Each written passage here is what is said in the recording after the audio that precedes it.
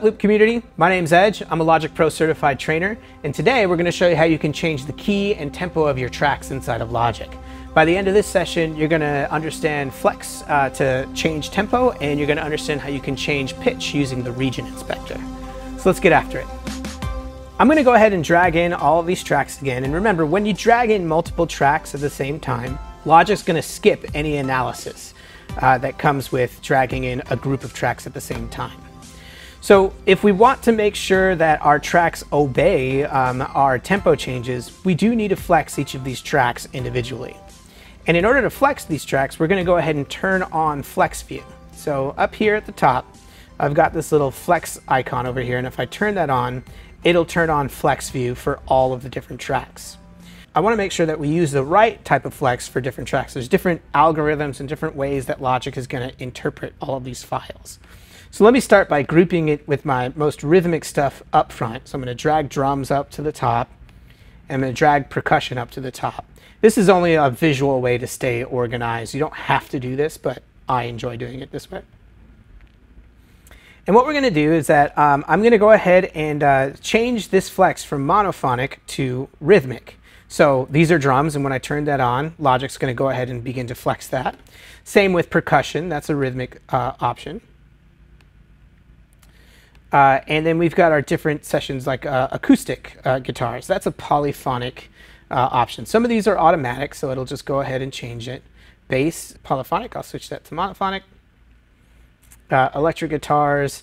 I'm going to use slicing for guitars just because slicing looks at every transient and kind of slices from there. And sometimes with more complex rhythmic items, or even sometimes really ambient options, slicing is usually a better option. And then with synth, that's a polyphonic instrument, so I'll slice that. Great. And so that means that now if we change the global tempo up here at the top, we can change this to 132. They'll all play at that exact same tempo.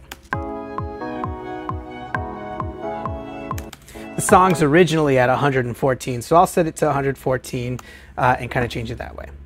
Great. Now, the other benefit of flexing your tracks is that when you flex your tracks, you can actually also change the pitch of these tracks without altering kind of the length of the track. And so in order to do that, I'm actually going to go ahead and open up the inspector for these tracks. So if I click on a track and go to where it says I up here in the toolbar for the inspector, that's going to open up the track inspector. And the thing that I really want to look at here, I don't really need to see this track inspector, even though you can kind of see that what I've done in the flex options here in the track also are reflected right here in the track inspector. I'm going to go ahead and close that out. And I really want to look at the region inspector, because in here, this is where we go to actually change the key of our songs. Now, a couple things to note about changing keys in songs. The distance between two notes are called intervals. And so when we want to go ahead and start moving songs up or down, we're thinking of intervals of 1. So this song is currently in E. And if I wanted to play it in the key of D, for example, I'm actually going to want to go down 2 intervals. So from E to E flat to D.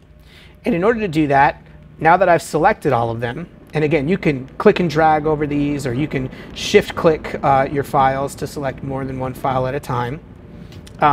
If I want to move these down 2 half steps right here in the region inspector where it says transpose, I'm just going to click and drag down the amount of intervals that I want to go.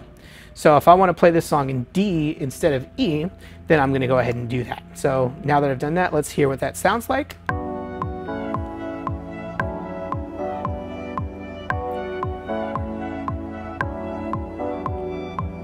Great.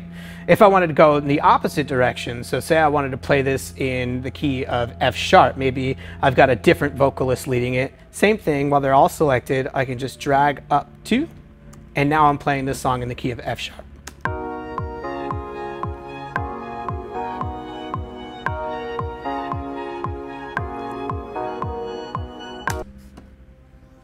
Awesome. So that's how we change key and tempo inside of Logic.